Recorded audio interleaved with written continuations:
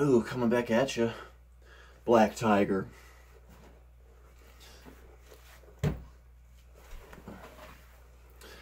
This time, we're going to read an article together.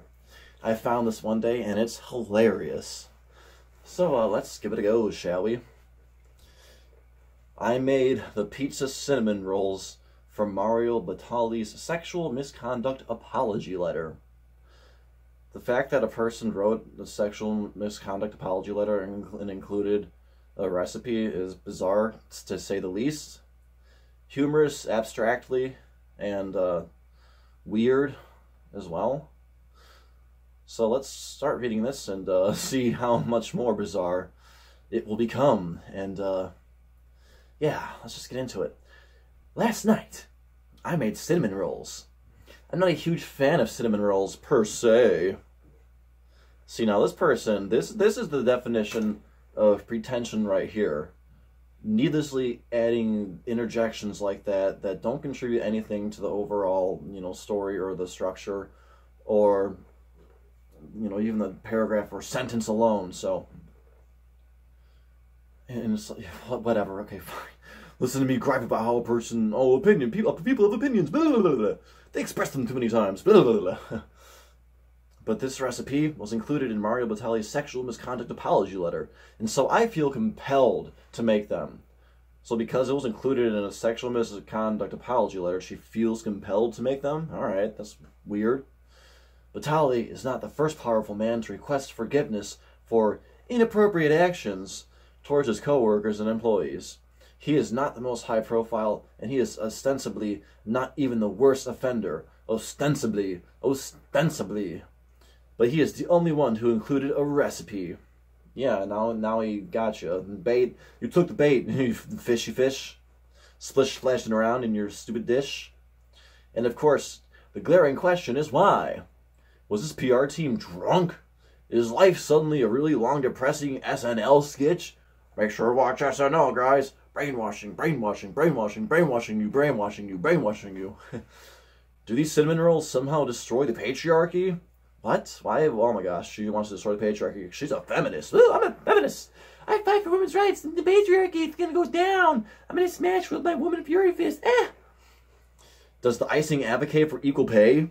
We already have equal pay. Oh my goodness. Unequal pay is illegal. It's against the law. Like, what the hell are you talking about? You're talking about a wage disparity if you're actually talking about what actually exists, and it's not even a... And so what is a disparity? It's for logical reasons, so it's not unfair. Get over it. Learn to deal with life. I figured the only way to answer these questions is to make the damn rolls. I bake a lot. Never want to pass up on a pun. My husband doesn't bring me flowers, but flowers. I become skilled to the point that I can make a dessert from virtually anything. Hair, piss, blood. That I can have a small cake made from start to finish, including baking time, that sounds tasty right now, on the table in about half an hour. Good baking, I've been told, comes from love, and treacly as that sounds, there's that pretension again. I find some truth in it. Good baking means being able to roll with setbacks and mistakes in ovens that for some reason run 20 degrees hot, but only on Sundays. A metaphor so aligned with loving someone that it feels almost too obvious. The hell are you talking about? Good baking requires an attention to detail and care that is hard to muster when you just don't give a shit or you're distracted by your own rage. Because you're a woman and you're PMSing. But don't tell me I'm PMSing! I'm not on my period! Good baking means you have to trust yourself. I find myself fluctuating between apathy and anger as I try to follow Batali's recipe, which is sparse on details. It's just a little sparse. The base of the rolls is pizza dough, but Batali knows that you can either buy it or use his recipe to make your own. I make my own because I'm a woman, and for us, there are no fucking shortcuts. Ugh, there are no fucking shortcuts. Yeah, see, no, that's Betty Crocker says to differ. All these pre-mix, things back to differ, and so do the sales, so, shut up, lady. Oh, I'm everything from scratch because I'm a woman. We don't take shortcuts because we're women. 9 months, my vagina. We spent 25 years working our asses off to be the most qualified presidential candidate in U.S. history, and we get beaten out by a sexual deviant who likely needs to call the front desk for help when he's trying to order pornos in his hotel room? See, there it is right there. There it is right there. That pins it. That's one of the reasons why she's insane. She actually thinks Hillary Clinton is more qualified, as if she wasn't involved in the Benghazi scandal, where they lied to the American public about their knowledge on who was responsible, Ansar al-Sharia, for the attack, according to the emails that we have available to us, the State Department emails. So shut that. You're so, oh my goodness, that's why she's insane. Donald Trump is president, so I'm making the goddamn dough by scratch. Because I want to punch the dough like I want to punch Donald Trump in the face. And according to Twitter, I'm doing it because I hate men. It's like, what? What are you projecting? Like, your mind is full of asinine retardery. Your psyche is so fragile and, like, shattered. This is sad, really. I use Batali's recipe that he's linked to, which I've made before, and I'm already hesitant. Pizza dough is chewy and crispy, not tender. The latter is what you'd hope cinnamon rolls would be. It's a savory recipe, incorporating white wine and a generous amount of salt. And I feel like he's shoehorning it into a dessert where it doesn't belong. He's cutting corners because he gets to cut corners. Because he is a man, and he is a penis, and he's whopping his penis around, cutting corners, and hitting bitches in the face with his massive man cock. This video is definitely not advertiser friendly anymore. She rolls out the dough. I roll out the dough. Batali specifies a thickness, a girth, a nice big girth, but no dimensions, which is strange if you're making a rolled dessert. Only a nice girthy roll. There are pieces missing here, and I'm trying to fill those gaps. Oh yeah, she's got to fill her gaps. She needs a gap filled. The result will be subpar, because he hasn't provided all the information, and I will blame myself, because I'm a woman, and I'm self-doubting, and I blame myself for everything, even things that I didn't do. I baste a layer of melted butter over the dough. Baste it so hard. Baste that dough. The guy on Twitter tells me that I'm a vile man-hater. His feed contains a photo of my very alive husband wearing a feminist t-shirt. Underneath, he's written the message, R.I.P. I sprinkle the sugar and cinnamon over the top. I think about that time that I was an intern at a local news station and assigned to hand out cake while celebrating some milestone. It had to do with the Salt Lake City Winter Olympics. I'm kind of important. One of the producers I've been working with closely walked up to the table. "Do you want a piece?" I asked seductively. "Yeah," he said, looking me up and down. "Oh, you mean of cake? No, thanks." He and another male staff member laughed while I stood, holding a piece of cake in each hand, dumbstruck. Batali does not specify how tightly to roll the dough. I do so tightly because fuck everything. Fuck everything. I've heard that in so many movies. They want everyone to say that now. They want everyone in society to say fuck everything. Nihilism, yeah, nihilism's so cool. Oh, nothing matters. Nothing means anything. Stupid. Nihilism's a waste of life. I'm not even gonna go. Okay, yeah. That's another subject for another day. We'll get there eventually, guys. If you keep on rocking with the Black Tiger. So, she remembers. I remember the time another producer walked his fingers across my lap while I was typing on a computer. I turned to stare at him, and he grabbed my badge, which was clipped to my waist. "I just wanted to see how your last name was spelled." I think I've used too much dough. Like, where's her mind, like, bouncing in and out of, like, this is funny. And, okay, if that actually happened, did you report it to HR? I hope you actually reported that to HR, because that's not appropriate, and that person shouldn't be in the workplace. I worked at a place once, and there was a manager that I felt was being inappropriate, and I reported him to HR. You shouldn't feel afraid to do that. That's what they're there for. People, please. I think about how the last conversation about compensation I had resulted in someone who made more yearly than I ever will, telling me I was holding them emotionally hostage, and then demanding to know over and over again why I needed the money. Just tell me, they demanded. Tell me why you need it. Over and over, until it broke me. Like, okay, yeah, if you want more money, then tell them why you need it. Then they're not obligated to just give you free money for no reason. Like, why do you need more money? Oh, I want to go gambling and spend it all on lotto tickets. Okay, no. Like, geez. Until it broke you. Yeah, okay, so you're so weak you can't negotiate for higher pay. That's your problem. Get over it. There are seminars on that. There are lectures for that. There are books for that. What are you, an infant? Are you infantile? Are you helpless?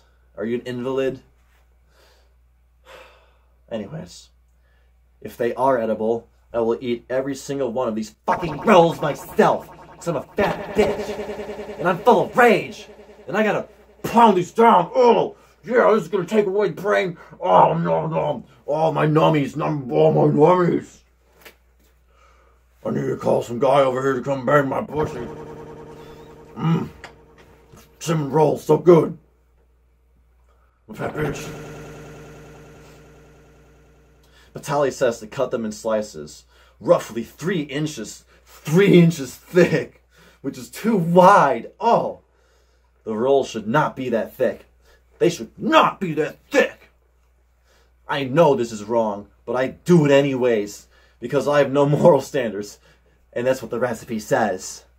I am not following my gut and cutting them thinner. If I had, I suspect the results would have been better. But for most of us, going off book isn't an option. Mr. Wave your penis around, man. Slapping people with your big man cock. Going off the book. Slapping the book out the way with your giant cock. There is no estimation of how many rolls the recipe should yield. Vitaly says to place the rolls in a small cake pan. But again, there are no dimensions. My husband hovers close by, doing a little excited jig, like a little Irish wuss. Few things delight him like elaborate desserts made for no apparent reason on a weeknight. But he soon links the pieces together and stops dancing. Oh God, he says. These are those cinnamon rolls, aren't they?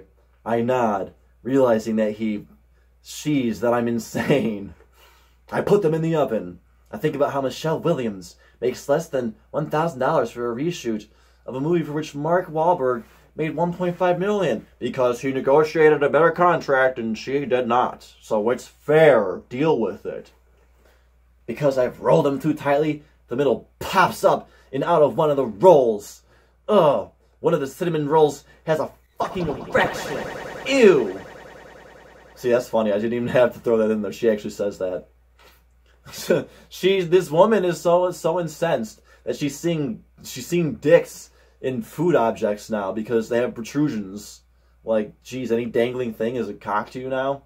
The recipe calls for too much icing, and the result is that the rolls are drenched in it. And we've reached the "are you fucking kidding me?" portion of the recipe. It's like they bukkake icing all over it. They just like, icing, oh yeah, I'm gonna load your biscuit with icing. I'm gonna get icing all over the place. Ugh. The pizza dough does not mix well with the sweetness. My palate, it's so bad. The icing is sickly sweet. The rolls themselves oddly savory. I was right about the texture. The dough is too tough.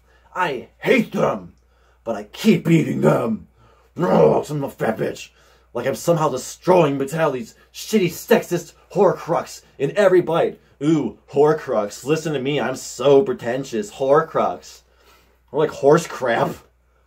I remind myself that is not how recipes work. This isn't even how dark magic works. You might as well be an evil wizard, Vitaly. You jerk.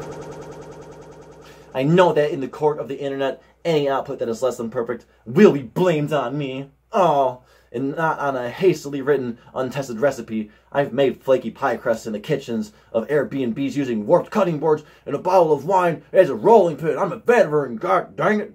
But this won't matter. I've fucked up the recipe. It's all my fault. Society's always gonna blame me because I'm a victim woman. I'm a victim woman. Most women don't even need to hear the shitty comments made to us anymore. We've heard them so many times, we can create our own. All right, see, this is the funny part. You think you have a monopoly on being made fun of and called names? Hey, fat tits. Hey, bitch tits. Hey, man tits. Hey, hey, fatty. Hey, penis son. Hey, hey, queer mo. Hey, faggot. Like, anyone can make fun of people and call them base insults. And it happens all the time to guys and girls equally from their peers because people are mean, and that's how they express that meanness in a social context when they're communicating verbally. So, you know, you're not so special like that lady. Oh my goodness. Maybe if you spent less time whining about men who want to fuck you, which you should take as a compliment because who the hell would want to fuck you anyways, and more time in the kitchen, this wouldn't happen. That's one of the comments that she made up in her head that she probably found on Twitter. You know, maybe, who knows, or she made it up. Who cares? I throw the rest of the cinnamon rolls in the trash, just like Batali should be. Okay, fine, I lied. I ate 2 more. Oh, I ate 2 more. Oh, yeah. I love the cinnamon rolls. They're so tasty. Am I telling me I'm a fat bitch? Of course you did. JFC. You're disgusting, and your husband does not love you. Batali is another drop in the bucket. He's not the first. He certainly won't be the last. He already isn't. The misogyny runs so deep that the calls now come from inside our heads. No, you're just hearing voices in your head because you're crazy. We blame ourselves. Yeah, no, you blame yourself. We hate ourselves. Yeah, you hate yourself. We wonder if our skirts are too short, if our bodies are too noticeable. Maybe you do, but there are other women that know their bodies are noticeable, and they take money. You know, they take advantage of that financially by getting paid for that. You know, they'll be models or actresses, things like that. So, like, what are you talking about? We're asking for too much or not enough. It's either this way or that way, and it's never right this way or that way. It's always like, whoa, which way you gotta go? I'm one. Oh, this, blah, blah, blah. No, still mad, still mad, still mad, still mad. We don't trust ourselves, even when we should. Yeah, because you're a woman, you should doubt yourself. We try to follow a half-written recipe and think it's our fault when it doesn't work. I think that was a fully written recipe. You just didn't like it because you're dumb.